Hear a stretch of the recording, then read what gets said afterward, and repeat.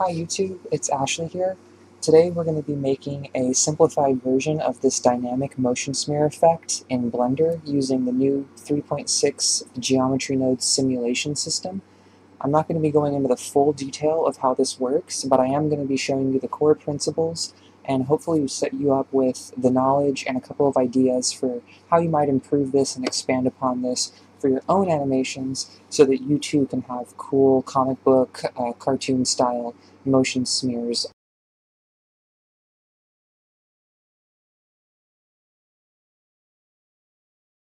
Alright, let's jump in. So the first thing we're going to do in our new project is select our default cube and send that thing straight to hell. Then add in our good old friend Suzanne the monkey and give her a couple levels of subdivision so that we have enough topology to work with so the effect is actually visible. If you add a cube, it won't work. Then go into geometry nodes, add your new geometry nodes group, and give it a memorable name so that you know what this node group is when you go to append it to another file. And now, before we actually do anything, we want to give it some animation. So I'm going to turn on auto keyframe and just press play and give her some slow movements and also some fast movements, because this is a dynamic effect that will trigger based on the velocity of the object. And then move her back to the origin at the end and turn off the auto keyframe, and she should just loop around forever. Alright. So the next thing we're going to do is add in our simulation zone, pressing Shift-A, adding in simulation, simulation zone, then pipe your geometry in and pipe your geometry out. I'm going to go ahead and expand this to give myself a little bit of breathing room. Things get a little cramped sometimes in these simulation zones. So velocity is basically how far you've traveled over some period of time. And we can give an example here. Say this is 0. And the time is equal to 1. And then over here we have this is 3, and the time is equal to 2. Then we know in 1 unit of time we have traveled 3 units. So our velocity would be 3 units per frame.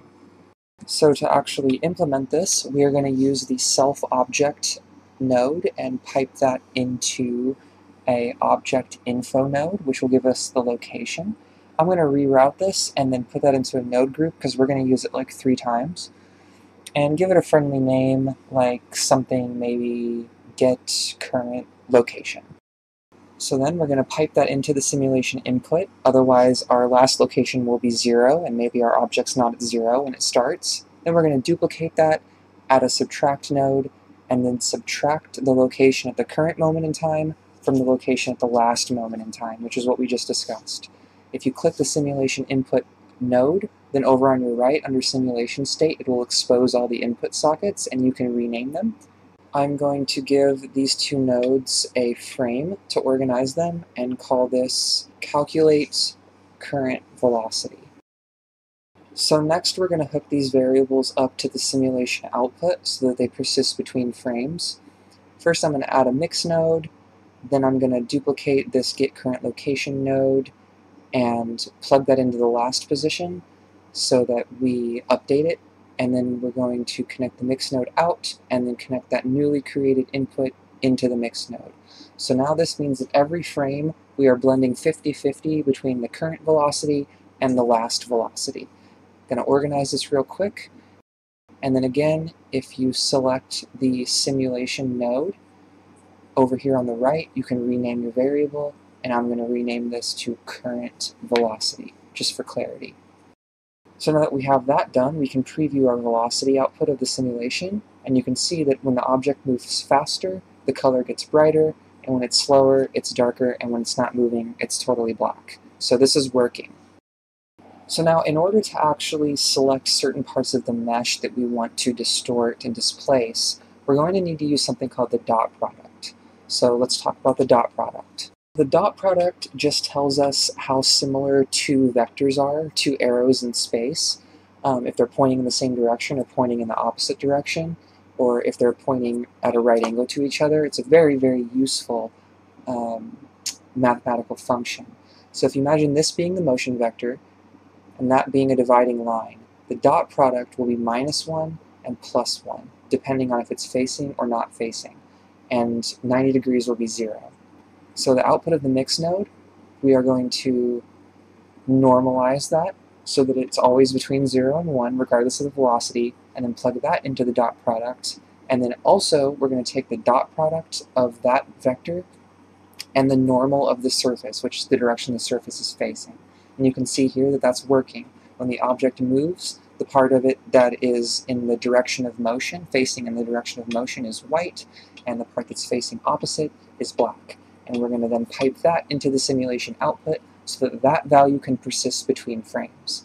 And we're going to give that a name, like velocity dot product, or surface normal velocity dot, or face forward, whatever you want that helps you understand what's going on here. I think I change it to face forward later on in the video. But yeah, so that's pretty much it for the simulation zone. I'm going to go ahead and organize these nodes a little bit, and then we're going to continue on to the displacement part of the effect. It may be helpful for you to add frames to this with some descriptions of what things are, just so that you have a better intuition of what's going on and you don't get lost in your node groups later, because that's something that happens to me a lot. When I don't label things and don't put frames on things, I will get lost in the nodes and have no idea what's going on. So now we've calculated everything we need to calculate in the simulation, and we have all the information needed to make the rest of the effect. So I'm going to give myself some breathing room here again, and we're going to get started on the second part of it. Next, we're going to use our face forward or velocity normal dot product value as a way to limit the effect of the smear to only the parts of the object that are facing backwards.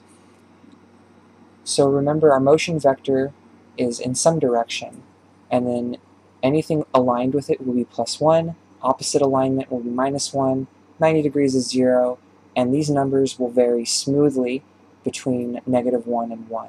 So we will set our minimum to -1, because we definitely want smears there, and our maximum we're going to add as a group input, because this is a good control to expose in the modifier. And I'm going to give this a name like smear cutoff. Switch our min and max so that we have 1 to 0 instead of 0 to 1. Then I'm going to preview this value and go into the modifier properties and set it to like -0.5. That's what we're looking for. Now you can see as I adjust this, we can get more or less of the mesh selected, and that will help us control the threshold of our effect so that the whole thing isn't getting distorted. -0.5 is a good default. I'm going to add a label to this and call this face forward threshold. Then we're going to get our velocity, and we're going to normalize that so that we get a vector facing in the same direction that is of a length of 1. And then we are going to scale that by -1 to invert it so that we have a vector that's facing in the opposite direction, our inverse motion vector. The next step is to add another vector scale and drag in our face forward threshold, and then pipe that into a set position, and we're going to put that not into the selection but the offset. And now you can see the effect is beginning to take shape, but unfortunately it's always at its maximum amount. No matter how fast or slow the object moves, it is just always being displaced, and that's definitely not what we want. So the next step is to find a way to scale down this displacement depending on the velocity. Since we already have a velocity, we're ready to go. All we have to do is add in another math node. So we will take our velocity and plug that into a length math node, which will give us one single number that is the length of, or it's like our speed essentially. And then we'll put that into a map range node and add 3 group inputs to from min, from max, and to max. And these are going to be our trigger velocity, peak velocity, and smear length, respectively. Then we will drag that and make a multiply node, and then put that between those two. Now when we press play, you can see as the object moves faster, the trail gets longer, and when it slows down, the trail shrinks to nothing. So these three parameters already offer us a lot of control. If I adjust the peak velocity and the trigger velocity, I'll show you what that looks like. If I pause that and run the simulation back and forth, you can see there's a high speed movement. We get full smear. And in a position where there's low movement, low speed movements get no smear. So this is really useful, and you'll want to adjust these according to your animation, because some things move faster than others. I'm going to give this a node label and call this velocity-based smear length.